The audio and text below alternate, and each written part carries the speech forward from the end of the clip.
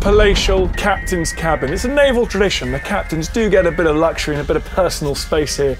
A commodity in short supply on HMS Cavalier or on any destroyer. Look at that, nice wood finish, little desk, lamp over there. But this speaking trumpet is important because this shows that there's no downtime for the captain. He can be in here snoozing, but when something happens, he's got to respond. There's no one else, can make the big decisions.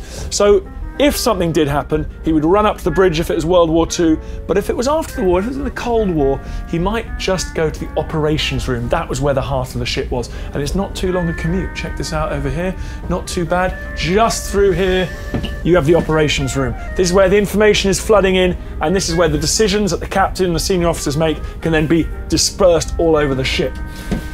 Hey Richard, how are you doing? Hey Dan, how are you? Welcome to the operations room. Thank you very much. Great in here, isn't it? It's absolutely fantastic. One thing we have to remember that this particular room was post 1957, so the refit during the war, it would have been a lot smaller and called the Operations Information Office. But it's still a place, a sort of nerve centre, isn't it? I mean, what I love about it is this is a sort of primitive sort of surface. People have now digital surface devices, but this is a primitive surface because you'd plot everything on here, friendly assets, enemy assets, and then you could move it along like this. So it's a sort of, the rolling picture is maintained. It's very dynamic. And there's information everywhere, isn't there? There's radar, there's all sorts of other plots you can make. On this particular screen, someone would have to learn how to write backwards. They'd go behind here and they'd write backwards so the rest of the crew in this room could understand what was going on. Missile zones, safe lanes, things like that. It is just teeming with information. Like you say, information, and that's a critical thing up there. Just behind me, we've got another plotting table there, and above me, you can see there's an absolute plethora of means of communication for every part of Cavalier, especially over on there. The most important part of that stage was the bridge, so the communication with the bridge. So it just shows you how critical this particular room was. Amazing. You could control everything from in here, couldn't you? Fire control, the ship's response mechanisms, engine room, steering. Actually, speaking of communication, check this out.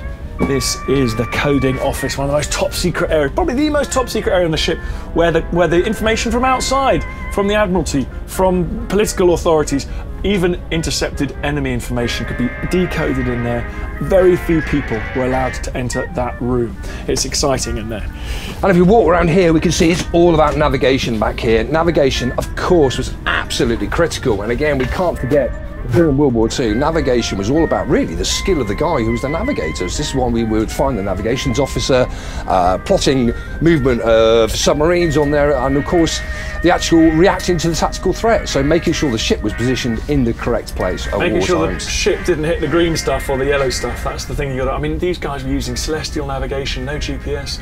They were using good old-fashioned. I mean, look how old that makes you feel seeing that. I learned how to navigate with one of those. Just showing your age there, Dan. I'm showing my age. It's depressing. Right, let's go and lab. This is a great room. Come and check this out.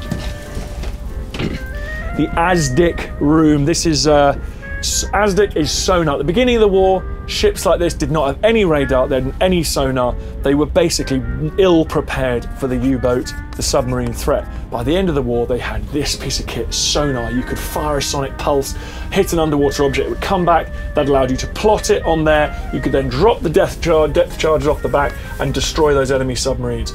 And by the end of the war, the Battle of the Atlantic had been won decisively by the Allies because of using machines like this, like radar, and it gave the German submarines a very hard time. Indeed, by the end of the war, it's extremely dangerous to be a German submariner. It just shows for us, doesn't it, how we take an old tour around Cavalier, how absolutely, what a game changer all this technical equipment was. I mean, it was literally a game changer. It was decisive. At the beginning of the war, ships like this were the prey. By the end of the war, ships like this were the super predators.